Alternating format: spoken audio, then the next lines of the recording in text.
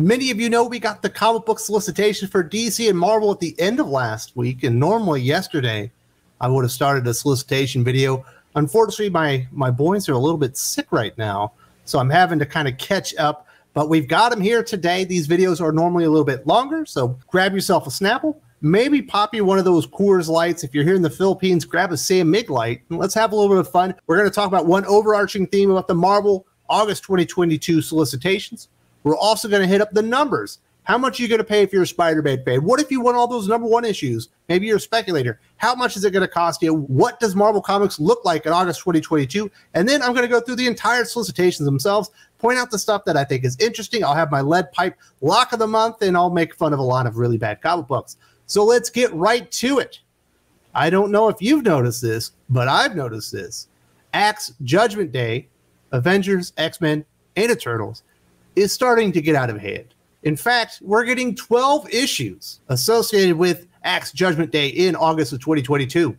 That is a lot of comic books. It's going to cost you a lot of money. Axe Judgment Day is Marvel's big summer event, and after spending all of July with the X-Men in a series of tie-ins, the publisher is previewing the solicitations for its August Judgment Day tie-ins. August Axe Judgment Day books are once again heavily X-Men oriented, but the crossover is finally bringing in the Avengers, Spider-Man, and Fantastic Four as well for their own forays into the big summer event. Whoa, a big summer event where Marvel Comics is going to tie everything into this one event that probably not many people were asking for. I can understand maybe Avengers versus X-Men, but we've already done that. Throwing the Eternals in there because it's a Kieran Gillen thing doesn't exactly whet the appetite.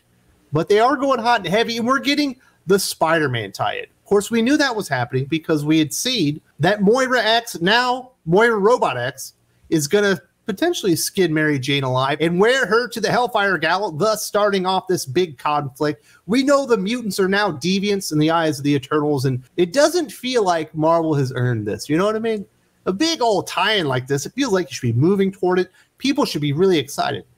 I think people are reading some Marvel comics, and I think they're definitely excited for Banner of War going on right now, and they're kind of excited for Devil's Reign. Obviously, you throw the Avengers and X-Men, it's going to bring a little bit of excitement just to it, but this doesn't feel very earned, and it feels kind of like it's just a cash grab, which, you know, let's be honest, it probably is. I don't think this event needs to be this big, and I imagine because of how big it has gotten and the creators involved, it is going to be a big old letdown. Marvel has also released solicitation information for the main series of Axe Judgment Day 3 and 4, respectively, which establish exactly what Judgment Day means as part of the event title. According to those solicitations, the celestial progenitor will arise and pass judgment over all people of Earth, weighing their past misdeeds and actions to determine their worth. Feels like we're probably going to get a lot of retcons. You know what I mean? Let's retcon the Fantastic Four. Let's retcon the Spider-Man. Let's retcon the X-Men, because, you know, it's Kieran Gillen, and he's important enough to warrant destroying a bunch of Marvel Comics history and characters and lore and whatnot. If you're excited about this, I'm excited for you. I'm just a bit overwhelmed. These events are nonstop, and it's hard to get excited for something like this. It doesn't feel like they really built to it anywhere but in Eternals, which I don't really care for. I tried to read the first issue. I thought it was really boring. I know some people said, Wes, you're missing out. Am I really missing out? I don't know that I'm missing it. You know what I'm saying? I feel like I'm invested in all the decent Marvel comic books that I can and far too many of the bad ones that I want to. And if we look at Axe Judgment Day by the numbers, 12 new comic books, many of them tying directly into the X-Men franchise. 6 of them are X-Men tie-ins. That is 16% of all new comics from Marvel. If you are an Axe Judgment Day fanatic, you got to have the whole damn event. It's going to cost you $50 or on average $4.16 per issue, which actually isn't all that bad when you look at some of the other Marvel numbers. It's too big, it's far too bloated, and it has already gotten out of hand. Are you excited for the next 40-issue event for Marvel Comics? I'm not. I hope you are. Now let's look at Marvel Comics by the rest of the numbers, which is a big month. It's a 5-release week month. We're getting 5 Wednesdays in that bad boy. We're getting 73 new comic books and only 8 #1 issues, which is remarkably small for Marvel Comics. I think a lot of that has to do with the fact that all the #1s associated with Judgment Day had already come out. 11% of all new Marvel Comics in August of 2022 will be #1 issues for a total of $44 or, on average, $5.50 per issue. So you are going to pay a premium if you want all the #1 issues and you want to solicit, maybe speculate on maybe some hot things coming out of Marvel Comics. As far as Spider-Man fans, 11 new comics starring your friendly neighborhood Spider-Man. 50% of all new Marvel comic books will be Spider-Man for a total of $57 or $5.19 per issue. Now that is bloated because we do have Amazing Fantasy 1000 and we are also getting a giant-sized Gwen Stacy, which is like a $10 comic book. So that number is a little bit high because of a couple of special issues coming out. If you're an X-Men fan, you're going to be into Judgment Day. 16 new comic books featuring the X-Men. 22% of all new comics will be starring the X-Men themselves for $66 total or $4.12 per issue. Not bad, not bad at all. In fact, that's your best value of Marvel Comics, $4.12 on average. Star Wars fans, of course, they are taking it easy on you like they do every month. 7 new comics in their Star Wars line. 10% of all new comics will be Star Wars for a total of $29 or $4.14 per issue. So those are Marvel Comics by the numbers. They are definitely over-leveraging their X-Men line. They've definitely let Judgment Day get quite out of hand. And if you got to have those #1 issues, you're going to pay a premium. But wait till you hear the DC numbers tomorrow because they're beyond ridiculous. They make Marvel look relatively fan-friendly regarding their prices and the way that they're releasing their comic books. DC is bonkers. Now let's get into the actual solicitations themselves. Hopefully you got yourself a refreshment because these are going to take a little while, but we're going to have some fun. I'm going to tell you the one comic book I can guarantee you is going to be good for the month, and we'll have some fun with the other ones. First up, not shocking, Axe Judgment Day 3 of 6, Kieran Gillen, Valerio Schiti. The heroes know what they have to do, but do they have to do it? They were smart enough to get themselves into this mess. Maybe they can be smart enough to get out of it. That is what we call a lame ass, and I do mean lame ass, solicitation. That is boring. Decent cover. Axe Judgment Day 4 of 6, Kieran Gillen, Valerio Schiti. The clock is ticking and midnight looms. It's not too late. Enthralling. Axe Death to the Mutants 2 of 3, Kieran Gillen, Gooey Villanova. The Celestial said, correct excess deviation. Now the hour of judgment is upon the Eternals. Had they done enough? And does overcompensating at this late hour make it better or make it worse? It's always worse to overcompensate. You know what I'm saying? You give her what you got. Don't try any harder. X-Men Red number 6, Al Ewing, Stefano Caselli. Do you remember what torpedoed Al Ewing's sword run, which is essentially what X-Men Red is? Like, we got 2 issues into it, and it immediately tied into a big event. And then there's 2 issues, and it tied into another event and another event. And it essentially never found its footing because it was consistently and constantly tying into other events. What are they doing with X-Men Red pretty early on? Are they trying to sabotage Al Ewing's writing career with this shit? Marauders number 6, Steve Orlando, Andrea Brocardo. The progenitor has arisen. Now he visits each and every one of us, and we're given a chance to justify our lives. I don't want to justify anything to Steve Orlando, and I imagine just by reading some of his comic books that that is a terrible thing to give him a task to do. My goodness, that sounds awful. Immortal X-Men number 6, Kieran Gillen, Michelle Bandini. Judgment comes and the quiet council grows suspiciously quiet. An exception.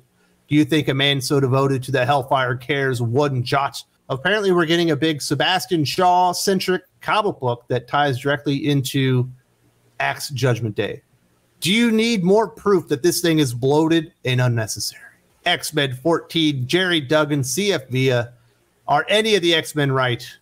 No, they are not. You've already proven that. Wolverine 24, Ben Percy, Federico Vicentini. The Hands Hellbride seeks revenge on Wolverine and Solo. So it sounds like this is tying directly into those 2 issues. It's like one story between Wolverine and X-Force.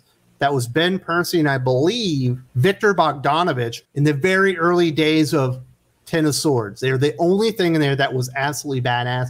I don't mind revisiting that story because it was pretty good. X-Force 31, Ben Percy, Robert Gill. Mutants have staked their claim as the dominant species. That just means it's time for Kraven. Man, we're getting a lot of Kraven. So we've got Kraven wearing a Beast outfit with Deadpool on a stake. I'm not going to lie, that's a pretty good cover. You know what I mean? It whets the appetite. Amazing Spider-Man number 10, Zeb Wells, Nick Dragotta. You mean we could have had Nick Dragotta as the primary artist of Spider-Man? Why didn't you pay up? That would have been a much better choice, in my opinion, over John Romita Jr. Just look at this cover from John Romita Jr. Look how dead inside Gwen Stacy is. Let's not even mention the fact that it looks like Gwen Stacy's coming back. Let's see what they had to say about that. It's time for Spider-Man to be judged, and I think we all know which moment in Spidey's history is going to weigh heavily on the proceedings. These sound like nostalgia bait. Hopefully they do it well. Fantastic Four 47, David Pepos, Wad Cabal. At least it isn't Dan Slott. Maybe David Pepos can get his big break on Fantastic Four. I don't think a lot of people would be upset about that. Apparently, this is going to be a Sue Storm issue. And I guess I'll take old Dominatrix Sue Storm as my favorite right here. These ladies. Avengers number 60. We get another special writer, Mark Russell with Greg Land. This sounds highly skippable. Mark Russell sucks ass. I don't know why you would even give him a special issue on anything important. Fortnite X Marvel Zero War number 3 of 5. Christos Gage, Donald Muster, Sergio Davila. I don't know if these are good. I don't really care. It's not my thing. But you are getting a 4th issue as well. The covers look fine. Amazing Fantasy 1000. I already did a big video on this one. Neil Gaiman, Armando Iannucci, Jonathan Hickman, Dan Slott, Hoche Anderson, Kurt Busiek, Anthony Falcone, Rainbow Ruel, and more. Just think about the names missing from that list if you wanted to celebrate 60 years of Spider-Man. Like the names of people still living. Absolutely atrocious, if you ask me. Ultraman, The Mystery of the Ultra 7, number 1. Kyle Higgins and Matt Groom. Honestly, in the beginning, I kind of liked Kyle Higgins' Ultraman a little bit, but I don't know, it just kind of got boring real fast. I know this is the 3rd miniseries, and quite honestly, this is like my wife's favorite character in the world, but I just don't think he's doing it justice. So I'm probably not a customer, but it's not the worst thing in the world. Edge of the Spider-Verse, number 1. Dan Slott, Alex Segura, Carla Pacheco with Mark Bagley and more on art. This is going to be the end of the Spideyverse. I'll be honest, I don't have really strong feelings in a positive way towards Dan Slott in any of his Spider-Man run or work that he did. Obviously, he was on the character for like, was it like 8 or 10 years? Something really long. So there is some good stuff out there, but I think we should just let Dan Slott and Spider-Man never be together again. Edge of Spider-Verse number 2, and get to know your antagonist for this huge story. Okay. And number 3, who is Night Spider? Giant-sized Gwen Stacy number 1, Christos Gage, Todd Knock. This is the conclusion of that Gwen Stacy miniseries that was going on pre-pandemic shutdown, and then when it came back up, it never started again. This is the end of that. So if you like that, this is your one shot. $10 is a lot of money. This isn't my bag, baby, but if this was your bag, definitely check it out. I am a big supporter of Christos Gage. I'll read a lot of what he writes, but I won't read stuff that I just have no interest in. Damage Control, number 1 of 5, Adam Goldberg, Hans Rodionov, and Charlotte Fullerton. I like the idea that they're bringing in Damage Control creator Dwayne McDuffie's widow for this to help out with it, but do we need more Damage Control? I don't know. It's only a 5-issue miniseries, so if you like Damage Control, I'm glad you got something, but I just don't see myself investing in something like this. Captain America, Symbol of Truth, number 4, Tochi Onyebuchi, RB Silva. The first issue was much better than I anticipated. The 0 issue was much better than anticipated. Perhaps this thing won't be terrible. Sam Wilson uncovers a plot that poses an imminent threat to both the U.S. and Wakanda, but Wakanda doesn't want to play ball with Cap. Faced with an impossible decision, Sam tries to do what's best for both countries. I don't understand why Sam Wilson, Captain America, would ever do anything that would be best for both countries. You would think he would do what was best for America. Kind of implied in the name. Captain America, Sentinel of Liberty, number 3, Colin Kelly, Jackson Lanzig, Carmen Carnero. You know, this is the Captain America comic book they don't care about because Carmen Carnero's on art instead of RB Sybil like the other one. Steve Rogers tracks the mysterious organization known only as the Outer Circle to a lab in the heart of a volcano where the original creator of the S.H.I.E.L.D. left behind a dire message. Sweet. Maybe we can retcon Captain America's S.H.I.E.L.D.'s origins. Just what we all want to see from Colin Kelly and Jackson Lanzig. Daredevil number 3, Chip Zdarsky, Raphael De La Torre. With more ambitious and aggressive goals than ever before, Daredevil has started putting a team together. But not everyone wants to be a part of Matt Murdock and Electric Nacho's vision of the future. As Matt and Elektra grow increasingly distant from the superhero community and closer to one another, Daredevil will once again be at odds with the heroes and villains alike. That doesn't sound all that promising. I don't see Daredevil really getting a team. I see him working with, some of the heroes in New York, like a Luke Cage or an Iron Fist or whatever. But I don't see him like trying to create his own team of Daredevils. There's already too many Daredevils out there. I'll check it out because I do like Chip Zdarsky's Daredevil run, but this doesn't sound all that promising. Shang-Chi and the Ten Rings, Jean Yang, Marcus Toe. Gambit number 4, Chris Claremont, Sid Kotia. Riverboat Heist, interdimensional battles in an out-of-this-world concert with headliner Lila Chady, but headhunters from beyond the stars threaten to disrupt the festivities, and their actions will change the course of Gambit and Rose's destinies forever. Sounds fantastic. I'll definitely be reading that bad boy. X-Men Legends number 4, Innocenti, Javier Pena. Mojo's latest motion picture is off to a rousing start, but can Longshot recover his memories in time to stop Wolverine from carrying out the execution of Shadowcat? I imagine it's going to be exciting. Exterminators 205, Leah Williams, Carlos Gomez.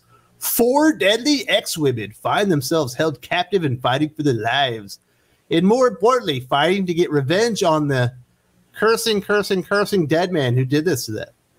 Please don't let it be Arcade. He deserves better than Leah Williams. Knights of X number 5, Titty Howard, Bob Quinn. Legion of X number 5, Cy Spurrier, Yad Bazuldia. Skinjacker triumphant, the Body Snatcher Supreme rampages through Legion's mind. A horned god of mischief, Nightcrawler discovers the identity of the fugitive deity at last. Conspiracy on Mars, weaponless. Oh man, that sounds like a lot in one issue. We'll see how it goes. I really liked Way of X, which would be the precursor to this, but we'll see about Legion of X. Comes out next week. X-Men 92, House of 92, number 5. If you ever wanted to see the Krakoan era, but art and characters from the 92 X-Men cartoon series, this is your comic book. I don't know why it exists. New Mutants 29, Danny Lore, Guillermo Seda. Isn't that crazy? Vita Ayala finally writes a pretty good issue of New Mutants, and then they announced they're replacing her with Danny Lore. Second-rate Vita Ayala. There are only so many ideas that you can come up with to take a down step from Vita Ayala on a comic book, and Danny Lore is one of them. Well played, Marvel. X-Men and Moon Girl number 1, Mahali Mashigo, David Cutler. Amazing Spider-Man number 9, Zeb Wells, Patrick Gleason. Hellfire Gala tie-in. What? Something happens at the Hellfire Gala that sends Spider-Man and Wolverine on a dangerous mission all over creation. That's right, the best duo in comics is back. But who are they fighting, and what are, well, they're fighting Moira because she skinned MJ more to the Hellfire Gala, I'm assuming. It's shocking that Marvel has devalued Spider-Man so much that he's actually doing a tie-in to Hellfire Gala. I'm sure you feel like I do, and you just want to puke in your mouth right now. Spider-Punk number 5. I read the first issue. I will never touch this comic book again. It was awful. Miles Morales, Spider-Man 41, Sadiq Ahmed. Carnage number 6, Ray V, Rojan Tonio. Venom number 11, Al Ewing, Brian Hitch. Demonification starts here. After the explosive and gut-wrenching revelation of Venom 10, the third terrifying arc of Venom begins in explosive fashion with Dylan Brock at the mercy of Bedlam. Where is Eddie Brock? I'll be honest, I think it's time to acknowledge that this Venom run sucks, especially in comparison to the previous one, which was pretty good. I guess the idea of perhaps putting Al Ewing and Ram V on the same book and letting them double team it sounded somewhat appealing, but now that I've seen what exactly they're going to put out, I'm not reading this, and I don't suggest anyone else does, unless you really want to be bored. Avengers 59, Jason Aaron, Javier Garrone, The Legend of Reno Phoenix, and the Starbred Kid. The Avengers' journey through time brings them to the Old West. I thought they were doing Avengers Forever. That's the Avengers Through Time, isn't it? God, Jason Aaron just sucks on this book. He's the fucking worst. Ugh. Avengers Forever. Jason Aaron, Aaron Cooter. Earth lays in ruin across the multiverse. Oh, this isn't time. This is going across multiverses. The same idea. You know what I mean? Get a new fucking hook for your book, Jason Aaron, or better yet, just leave. Because you, sir, have dropped the ball spectacularly. Thunderbolts 4 of 5, Jim Zub, Sean Izaxi. The Variants 3 of 5, Gail Simone, Phil Noto. Oh, it's God, this just looks awful. Hulk 10, Donny Cates, Riot Otley. Hulk Planet Part 2. Starship Hulk has found what should be the ultimate paradise, an entire planet of Hulk-like creatures. This Hulk run is just dying for me. You know, this doesn't. Instead of Planet Hulk, it's Hulk Planet. Yeah, I get it, buddy. Defenders Beyond number 3 of 5, Al Ewing, Javier Rodriguez. Loki's Defenders managed to escape the second Cosmos and Beyonder. Why am I reading this? I don't care. Ant-Man 3 of 4, Al Ewing, Tom Riley. I'm going to be honest, there aren't a lot of prospects for lock of the month, so I'm just going to lock it up right here. Ant-Man 3 of 4, Al Ewing, Tom Riley. In the present, the current Ant-Man, Scott Lang, has been tasked by the Avengers with a very important mission, guard the prison holding Ultron. But the evil Black Ant, Eric O'Grady, has other ideas that may spell doom for humanity. Don't miss this epic journey through Ant-Man's history. It's probably going to be a lot of fan service, which makes me think it's going to be fun. So I am going to lock it up because there ain't a lot going on at Marvel Comics this month. Jesus. Mech Strike, Monster Hunters, Christos Gage. Why do they put him on the worst shit? Jade Foster and the Mighty Four, 3 of 5, Torun Grunbeck. I thought that was a dude when I first saw the name, but apparently it's a lady. Supposedly she's a good comic book writer. You know, it feels bad that she got put on this comic book that I would never consider reading. Not really her fault. Janice Vell, Captain Marvel, 3 of 5. This is where the real gold is, and likely should have been my lock of the month, but there aren't a whole lot of these out there. I think most of these titles have ended. These are these 90s throwback issues. You know, Gambit was the other one that we've seen so far. Peter David, Wanted Ramirez, Geddes Vell, and Rick Jones are best when they're apart. Man, it sucks that Rick Jones isn't a bigger deal in Marvel Comics. He feels like he should be, like, really important by now. And he's just a complete afterthought. I'm glad we're going to get to see him with Geddes Vell. Savage Avengers, number 4, David Pepos, Carlos Magno. Tasked with pursuing Conan the Barbarian, the cybernetic hunter known as Deathlock.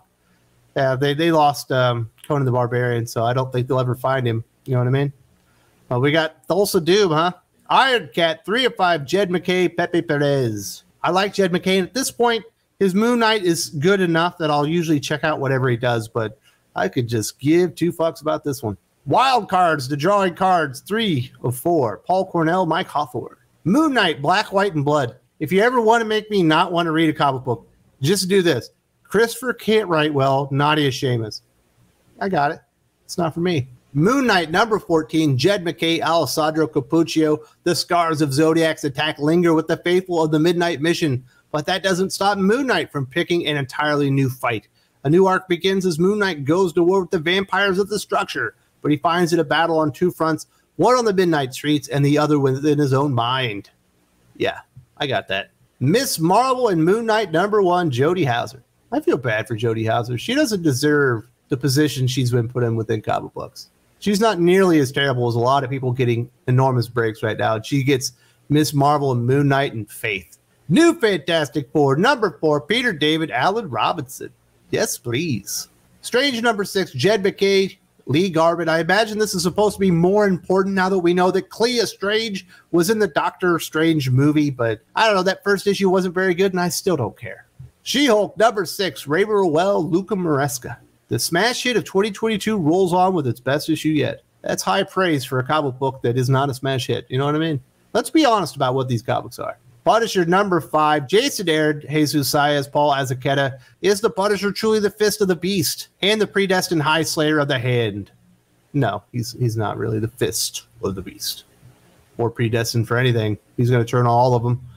Ghost Rider, Vengeance Forever, number 1, Ben Percy, Juan Jose Rip. $5 for this 50th anniversary celebration of Ghost Rider. I think they could probably do more. I'll definitely check it out. I'm enjoying Ben Percy's Ghost Rider series.